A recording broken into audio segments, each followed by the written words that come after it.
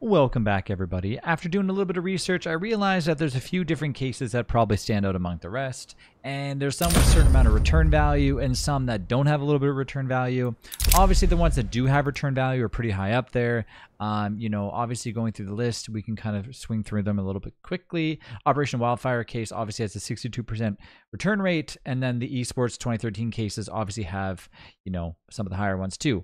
But the problem is that those cases are very expensive because they're hard to come by, and a lot of players that actually have right now are obviously going to be selling them for a lot, especially the Huntsman cases, which we all know, are obviously very expensive too.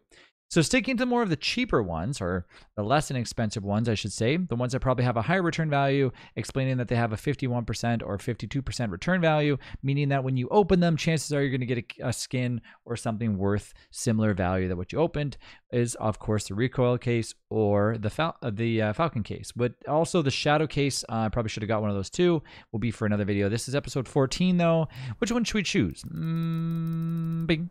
We'll go with this one first. Let's see what we get. And we're hoping for something awesome. Of course, in this case is one of my favorite skins, which is the Op Hyper Beast. I used to have that skin. Honestly, I used to have a ton of different skins, including the Howl, but of course I sold all my stuff, and I probably shouldn't, because now we're at the peak of vintage, Counter-Strike case or Counter-Strike skins, so obviously I messed up that way. But regardless, I still got about I think it was close to around almost $2,000 for my Howl skin, so it was worth, but now it's obviously would have been worth a lot more. Anyways, let's go ahead and open this up. See what we got.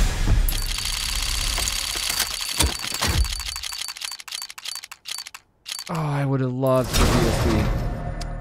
Dang. All right, well, there it is. Little ump. Could have been better. I would have liked to get the USB-S because obviously that thing would have been pretty nice.